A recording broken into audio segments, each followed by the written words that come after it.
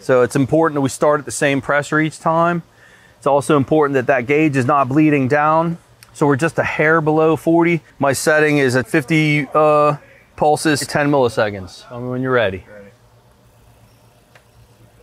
All right, remember that number, 31. Key off, go into the next injector. Okay. Oh, there you go. That's what I wanted to see, baby, right there. Except, I mean, I'm excited, but not. It was a little premature excitement because I got about 2 PSI difference on that injector than I have on those 3. But it's less flow, not more flow. This test is one where it's showing less flow, it's showing restriction. We also don't know, though, about that fuel injector as far as what it does while it's running between the bounces. You could have some seepage there. That's enough for me if I were to see a lean condition, a roughness like we have, done deal. That's getting at least 1 fuel injector, that number 2. That doesn't quite match our rich condition.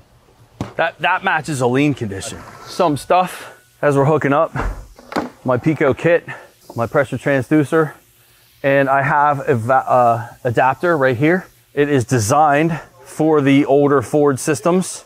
And then my pressure transducer is gonna get hooked right to that. And then I'll hook this right up to my lap scope. So I just hooked up channel 2. It should be red, but I didn't feel like getting another lead out. And then this will go to a known good ground, and then we'll back probe our injector. Sweet. All right, let's see what we can see here. So first thing I wanna do is I wanna trigger off of channel B.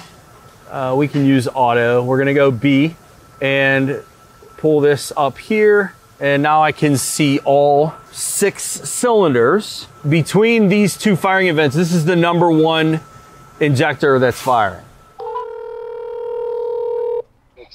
What's up, brother? Hey, I'm just going back through the footage on this Ford truck. I can see a clear indication on the Pico scope that the number 2 is flowing more than the other cylinders on that bank. So I feel a lot more confident now, even though we showed in the balance test less flow. It was less. Yeah, but that's not under. You said not with vacuum. And correct. Yeah.